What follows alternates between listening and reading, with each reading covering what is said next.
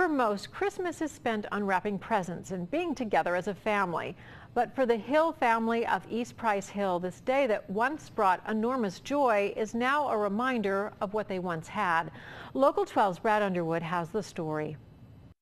This Christmas, Jaylen Hill would have been 6 years old. The Hill family says police have told them this case has gone cold. The driver never stopped that day in 2012, and the Hill family still searching for justice for Jaylen.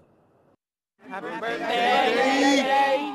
Huddling together, the Hill family pleads for those responsible to step up and tell the truth. He got sisters and brothers. We just need him to man up. We just need him to man up and come deal with what he done. Police say Jaylen was playing outside with other children on March 22, 2012, when he ran into the street after a football. Witnesses say there were two black men in the car. We want justice for him. That's all. That's all I want is justice for my baby. That's all I want. The no guilty. Just come forward. I know you can't live with it. Investigators eventually found the red Chevy Impala they believe to have hit Jaylen, but the owner, who was questioned, said she wasn't driving the car at the time and didn't know who may have been behind the wheel.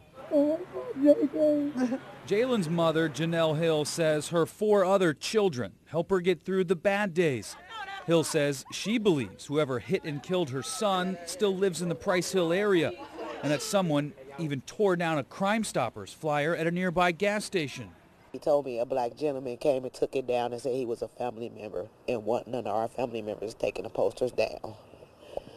So it had to be the crook who hit my child. No one has been charged or arrested in the crime. Jaylen was 3 years old when he died.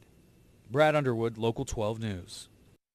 If you know something about Jaylen Hill's death that could help police, you're asked to call Crime Stoppers at 352-3040.